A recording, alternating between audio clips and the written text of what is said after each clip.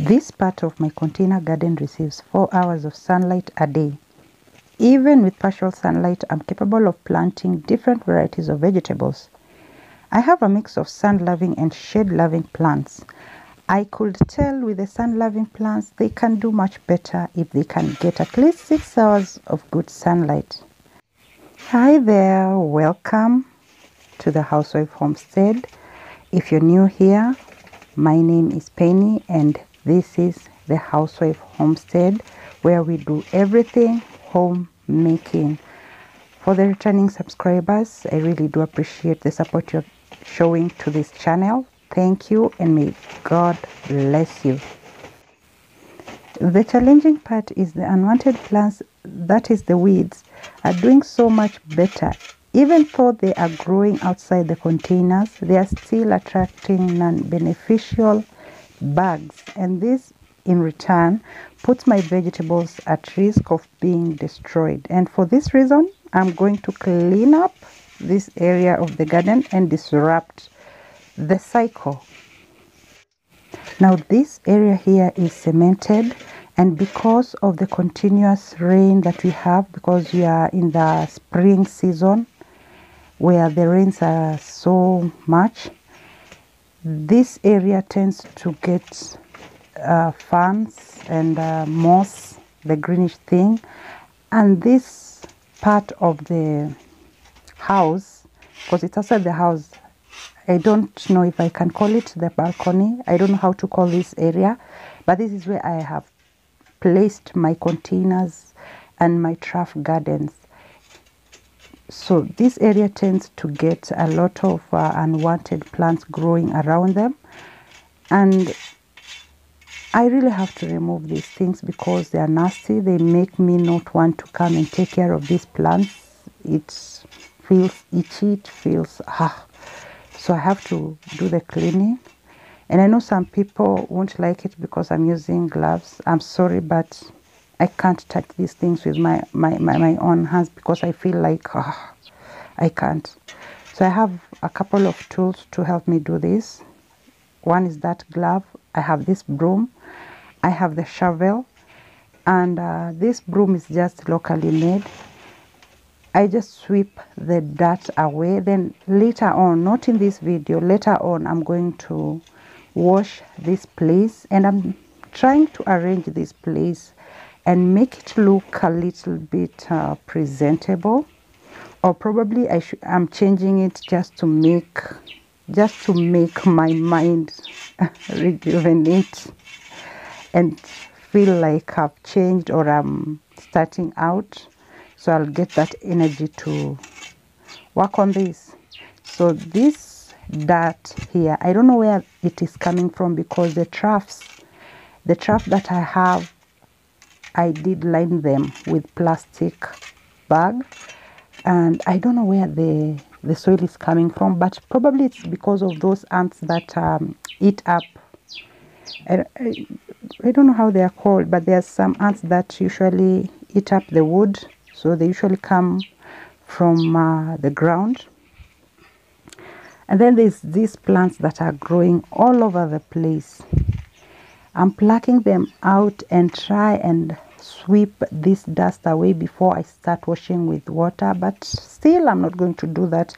I'm not going to wash this floor today. I'm going to wash it some other time, probably not in a video.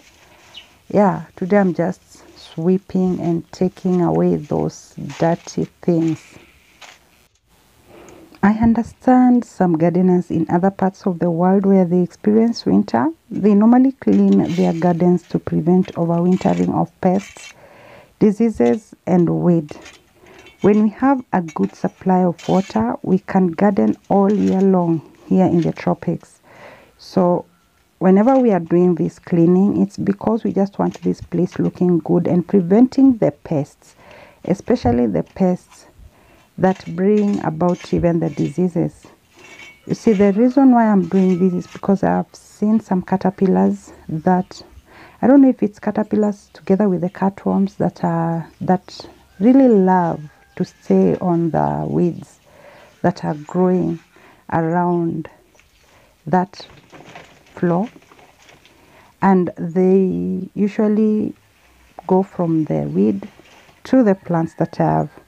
So this is another reason why I'm doing this cleaning, apart from just getting satisfied that this area is good and clean and it's not slimy, because that floor is slimy and you might even fall if you're not careful. I do have a lot of, you see this soil, I don't know where this soil is coming from, because this area is cemented, but there's a part that they didn't cement it properly, so probably it's coming from there when the ants are building up that thing. I've had this parsley for a year and it's still producing up until now, and I'm very happy. It doesn't need a lot of care. As long as you water it, everything is good. After assessing this area for days, I have realized I'm more of a hoarder. I hoard every single plastic container I come across and keep them on this part of the garden. Today this will stop. Now what I'm going to do is I'm going to throw all the empty containers, since I have nowhere to place some more plants. This space is very small, very tiny. These empty containers are a good place for mosquitoes and other pests to hide in. So I'm going to throw them all away. When the trash vehicle comes, I'll just put them in a sack and then give it away. Let it go and get recycled or reused somewhere else. So I'm done with the cleaning. I'm done with the sweeping and everything. I love what I'm seeing. The only remaining thing is washing with water and making this place look a little bit presentable and good. And you see the kind of vegetables I have. I have spring onions, Swiss chard, I have kales, I have collard greens. I have a variety of plants. I also have strawberries, the ones that I've hung up there.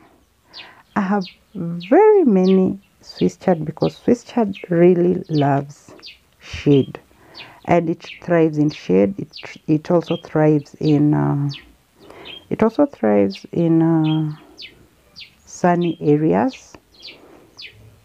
And these strawberries are flowering and fruiting at the same time in a very small container. This container is only 3 liters. And someone was telling me, no, it can't grow, or it can't do what, And I said, I'm going to try it and see. I also have peppermint. I just bought a store-bought peppermint and planted a few sticks. And there I have it. I have also flowers. Yeah. It's not that big. This place is not that big. But I'm able to plant some things that will help me reduce the amount of money I'm using in buying vegetables. So this is all I have. This is the container I have in this area. You can tell there's no more space for any other plant, so I'm not going to add any more plants. I'm just going to take care of whatever I have, and if a plant dies, I put something else there and life continues. I also have pumpkin growing in this area, and it has also produced fruits. So this place only needs water. Thank you for watching. Thank you for stopping by, and see you in the next video. Much love.